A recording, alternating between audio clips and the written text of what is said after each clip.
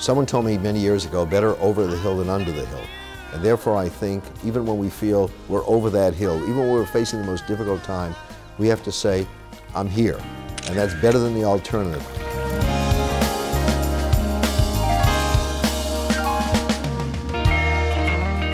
What do we teach young kids?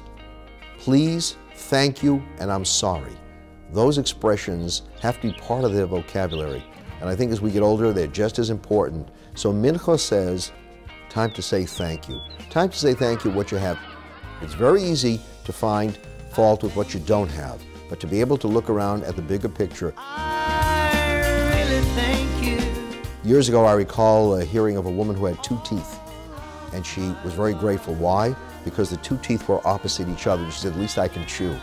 Now just imagine, here you are without anything else, but you're thankful for those 2 teeth. So I often think of her, when life is difficult, if she could say thank you for that, I can say thank you for what I have. Thank you, baby. Don't just look at the stain on the tie. Look at the entire tie. Don't just look at the hole in the ceiling or the missing tile. Look at the entire ceiling and you realize, in spite of it all, I have much for which to say thank you.